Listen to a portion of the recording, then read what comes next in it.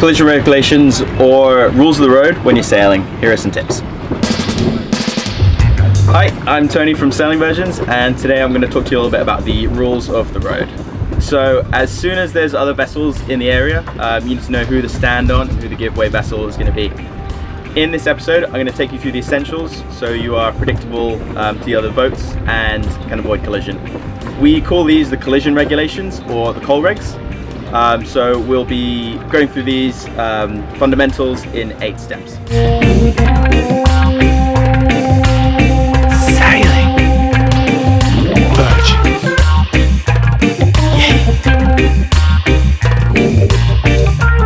So number 1, hierarchy.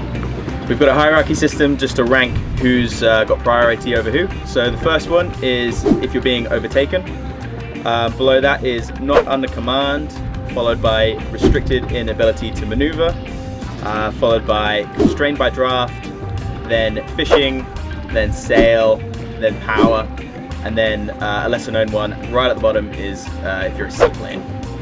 But you don't need to worry about memorizing all of that. All you really need to know is any vessel that is being overtaken is the stand-on vessel, and any vessel overtaking it is the giveaway. And also that us sailors, we sit way down in the hierarchy. So pretty much only power boats have to give way to us. Number 2, obligations. So just because sailboats are quite low down in the hierarchy doesn't mean we have to give way to everyone. That would confuse the situation. For instance, you know when you're walking down the street and you come up on someone else walking in the opposite direction and both of you don't know where to go. You both turn the same way, then the same way, then the same way, and you end up walking into each other. On the street, obviously that leads to a bit of awkwardness and you might just want to go home. But on the water, that can lead to something more serious, so you could get into a collision from that. So the obligation part of this is figuring out who is the stand-on and who is the giveaway vessel. There's no right of way in boating because that implies there's no obligation for either party. So we'll go into that next. Stand-on vessel. So the stand-on vessel is obligated to maintain course and speed while avoiding collision. Be aware though, you still might actually have to execute evasive action if the giveaway vessel in the situation does not. Number 4, give way. So, as you might have guessed, this is the giveaway vessel you get out of the way. It's important to make it clear that you intend to give way as well, so you want to have a noticeable change in course, speed, or something that keeps your intentions very clear. Number 5, overtaking is always give way. So no matter who you are, if you're overtaking someone, you are always the giveaway vessel. Number 6, under motor traffic light system. So the rule is when you're both motoring, you give way to the vessel to your starboard. In reality, the easiest way to remember that is like a traffic light system. So if you're seeing the green side of the boat, the starboard side, that means go, just like a traffic light. If you see the red side of the boat, the port side, that means stop.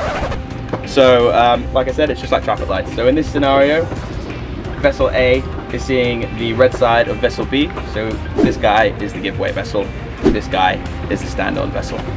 It's easier at night because obviously you can just see the lights, but in the day, just imagine what color you're seeing when you're looking at a boat.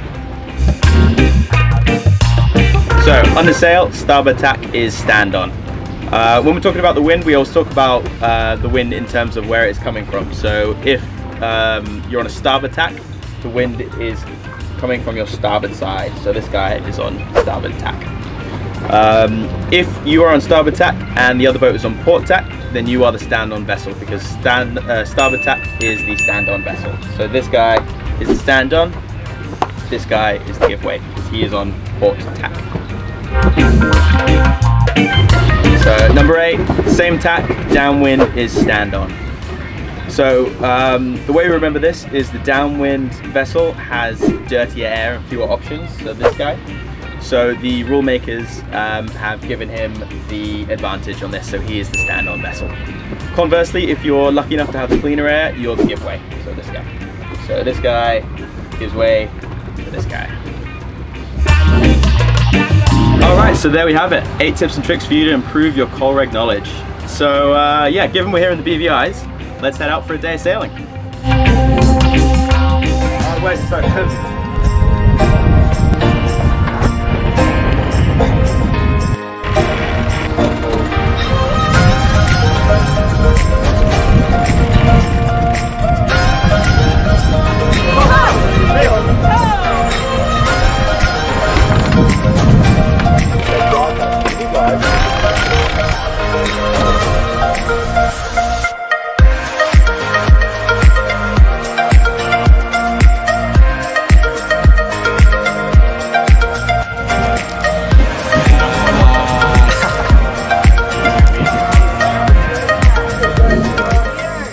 So I hope you enjoyed that, and if you did, please like and subscribe.